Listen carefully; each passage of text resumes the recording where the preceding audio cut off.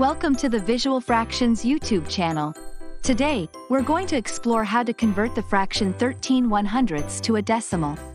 To convert the fraction 13/100ths to a decimal, all we need to do is divide the numerator, the top number, by the denominator, the bottom number.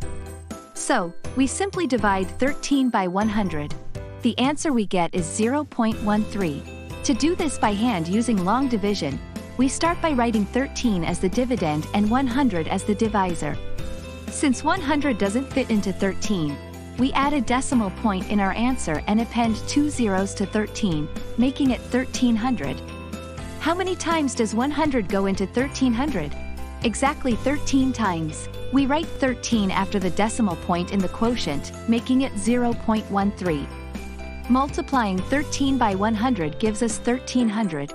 When we subtract 1300 from 1300, we get a remainder of 0. So, there we have it. The fraction 13/100ths converted to a decimal is 0.13. This conversion process demonstrates a straightforward method to understand and represent fractions in decimal form. If you found this tutorial helpful, make sure to hit the like button and don't forget to subscribe to Visual Fractions. Thanks for watching.